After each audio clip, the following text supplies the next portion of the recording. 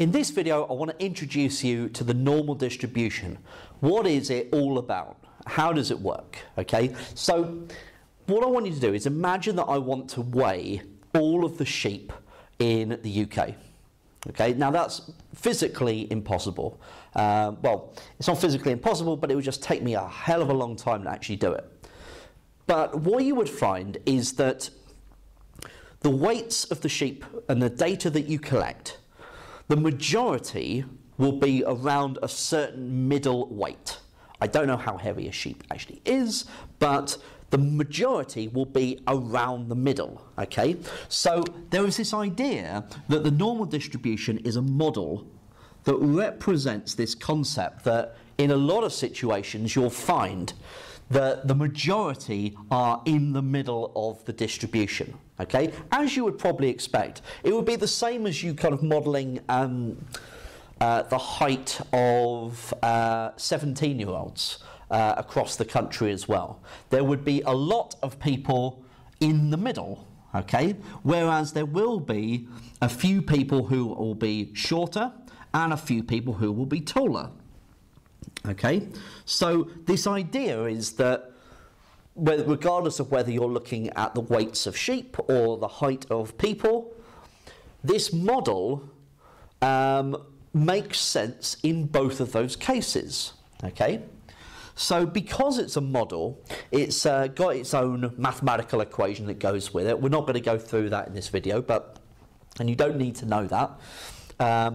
But it has its own mathematical equation, and the way that it's modelled is that it approaches the axis and gets closer and closer and closer and closer and closer to it, but never touches. And that happens in both directions, okay? So it gets closer and closer, but never quite touches it. So this idea that it can model all of these different situations, that is why the normal distribution is taught and is important. So what defines it really is, well, where is the middle? Okay, where is this middle value? Well, this middle value represents the mean of the data, okay, so one of the averages. And the way that we write the mean is we give it a Greek letter mu, okay? So it's got this Greek letter mu. So it's like a U, but with a tail. Also, the other thing that defines this distribution is how wide it is, okay? So not just where the center point is, but actually how physically wide it is, okay? And that depends on the standard deviation. So the width and how kind of spread out the data is depends on the standard deviation. And the way that we describe a distribution, a normal distribution, is we say, and this is a very kind of mathematical lingo to write down, but this is how we describe it. We say that the distribution x, and we do this squiggly line, this tilde, is normally distributed, so we use a capital N for normal distribution.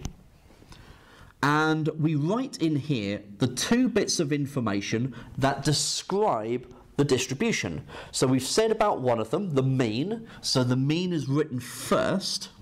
So that's the mu.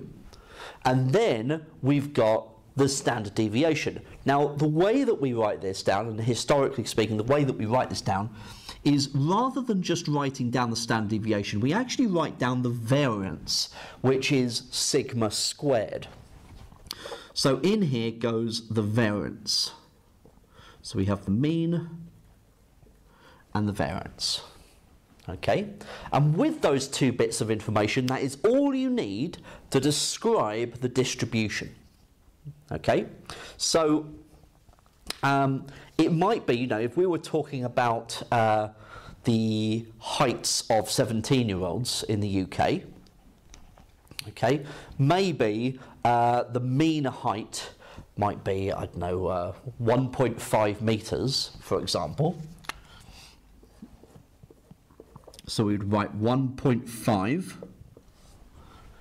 and then we write down the variance. So, I don't know, the standard deviation might be 20 centimetres, say.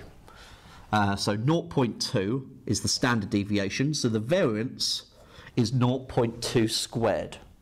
Okay, and so that is how we would write down that distribution. Okay, so that introduces you to the model, the concept of why we're going to be doing it, why we're going to be investigating it. And what we're going to be doing with these is, and the whole point of working with the normal distribution is to estimate how likely it is that we would meet a student who is 17 who is, I don't know, 1.7 metres or higher. Okay, what's the chances of that happening? Or what is the probability of selecting a sheep at random and them weighing under 100 kilos, for example, right? Or under 50 kilos or under 20 kilos, okay? So you're going to have questions that detail all of these different scenarios, okay? So we're going to focus in on getting the maths bit right first, and then we're going to go into wordy problems.